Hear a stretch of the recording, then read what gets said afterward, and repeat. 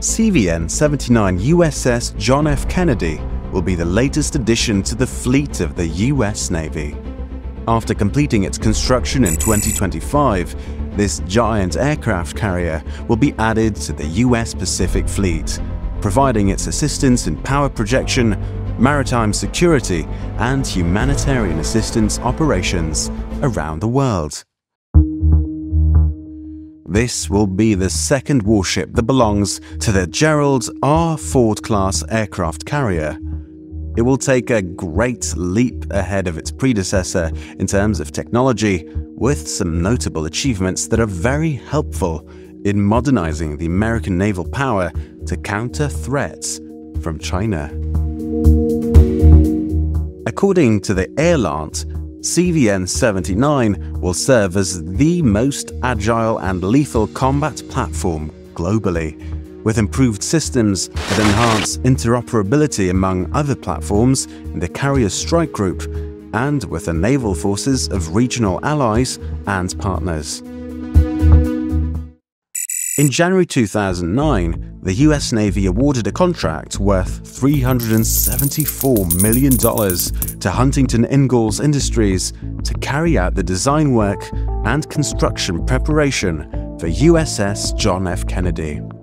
Then, the shipbuilding process was started at the company's Newport News shipbuilding division with the first cut of steel ceremony that was held on 25th of February 2011. It was originally planned to be completed in 2018, and it was later extended to 2020. Now it is 5 years behind that schedule also, and the delivery is expected to happen in 2025. By 2017, 50% of the structural constructions of the ship were completed, and they pushed it to 75% within 1 year gap. Then in May 2019, the installation of the 588-ton bridge and island to the John F. Kennedy was what happened. Even though there is considerable delay in the final delivery, the ship was 100% structurally completed in 2019. The shipbuilder is currently carrying out only the additional outfitting and testing at the company's Newport News shipbuilding division. In parallel to this lengthy delay in the delivery, the production cost is also rising by a significant value. Originally, it was proposed to build within a budget of $9.2 billion at the start. This value was later raised to $11.5 billion in 2016, adjusting to the economic situation at that stage.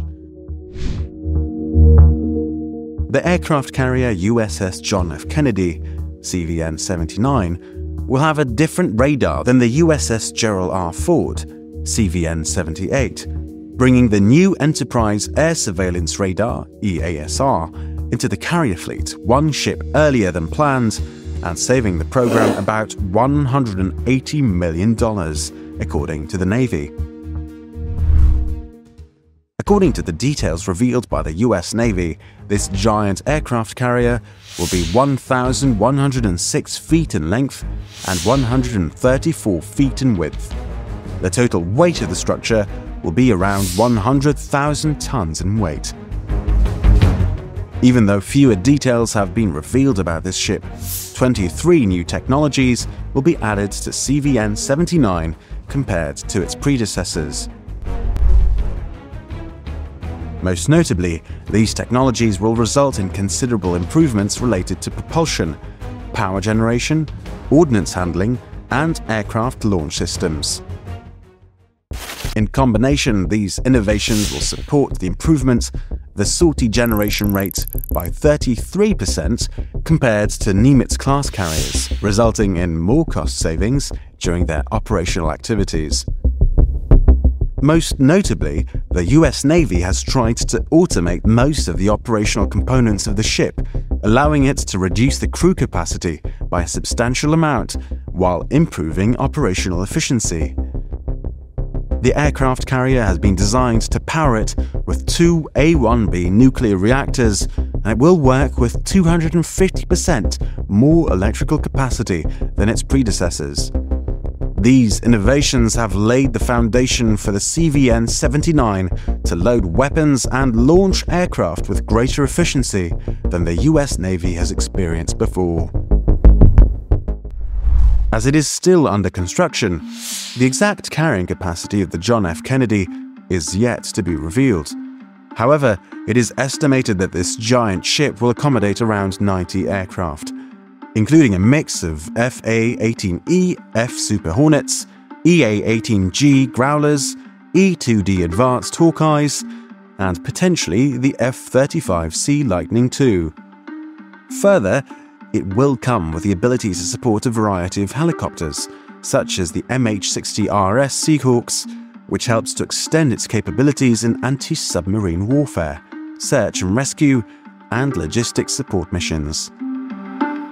This giant warship will feature anti-aircraft missile launchers like RIM-162 ESSM and RIM-116 RAM to protect itself from enemy air attack. Further, it will include 3 Phalanx CIWS and 4 M2.50 caliber 12.7mm machine guns, enhancing its firepower.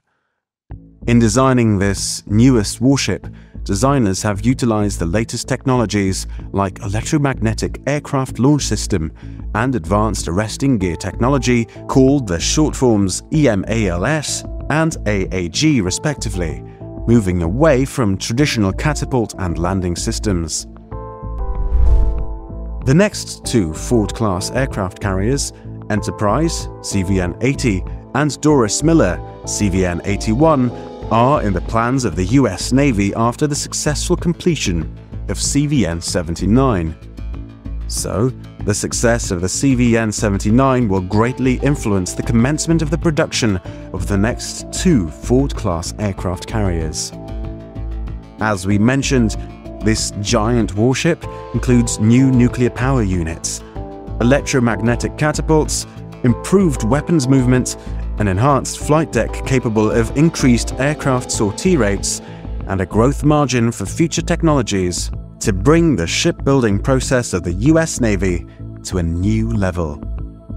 After completing the production of this giant warship, the US Navy will enhance its status as the global leader of the aircraft carrier industry, further improving its gap with China and Russia in terms of technology as well as in military.